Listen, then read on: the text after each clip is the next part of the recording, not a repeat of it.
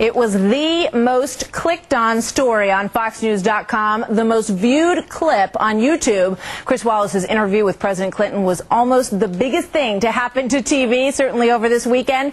And it's because Clinton became visibly upset when Chris asked him about his handling of terrorist Osama bin Laden while he was in office. So what happened behind the scenes? Chris Wallace joins the live desk now from Boston today. Hi, Chris. Good to have you with us.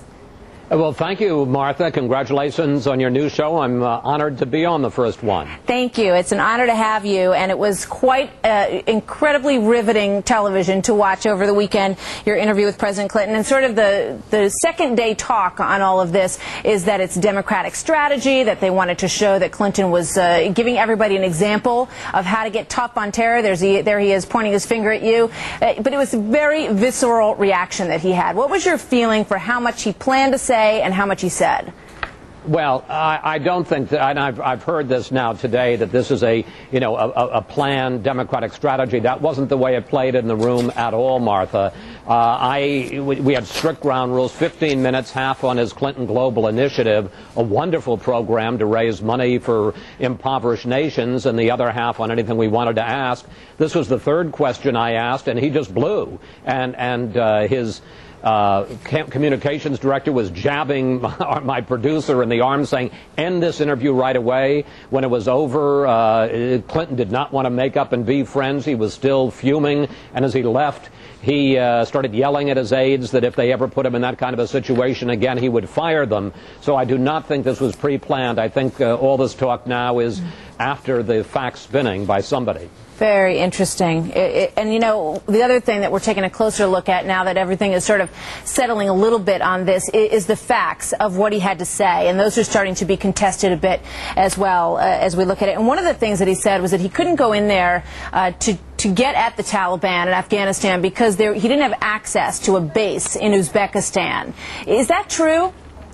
Well, he said two things. First of all, that he didn't have landing rights in Uzbekistan, which certainly were key. And in fact, when we invaded Afghanistan, we did have those landing rights. He also said that the CIA and the FBI did not certify that al-Qaeda was responsible for the attack on the Cole. This was in the final 3 months of his term in office in late fall of 2000.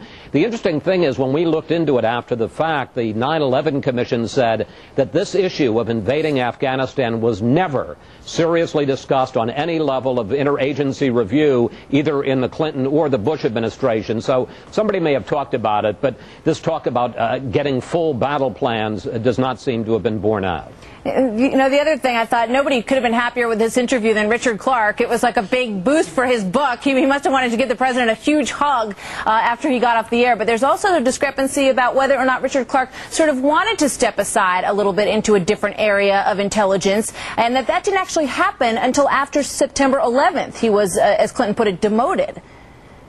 Yeah, the interesting thing, though, about that is that the President Clinton, kept on talking about Richard Clarke, who was his top anti-terror advisor, as the authoritative source on what he did do or didn't do. Well, Clarke does say, we went back and looked at the record, Clarke says that Clinton was obsessed with getting bin Laden and that the CIA failed him. On the other hand, he talks about the fact that, for instance, in 1999, there was an effort he was pushing to bomb al-Qaeda before the millennium. All that talk that there was going to be a terror attack at the time. He brought this to President Clinton's National Security Advisor, Sandy Berger, and Berger wrote on the memo one word: no. So Clinton's record, at least from the lips of Richard Clarke, is not quite as pure as he indicates it was. Just one more quick one, Chris. Was it your sense from talking to him that he's more concerned about his own legacy, or that he wants to set the tone for Democrats in the future and wants them to not take anything lying down? Well, I think that it's certainly both is the case, but I think that what set him off in that interview, and I do not think it was pre-planned at all, is I think he's been boiling. Part of it may have been the ABC docudrama. It may just be their criticisms. I think he feels there's a double standard, that he's judged more harshly than George W. Bush, and so as soon as this happened, it was as if I had just hit with what I thought a non-confrontational question, had hit a very raw nerve, and he just went off with conspiracy theories and a right-wing hit job. And but I think on the other hand, he also feels that, you know, this is the best way for Democrats to be. There's only one side to play in politics, and that's offense. All right. It was fascinating television, Chris. Great interview, and thank you so much for being with us today. Again, congratulations. Thanks, Chris.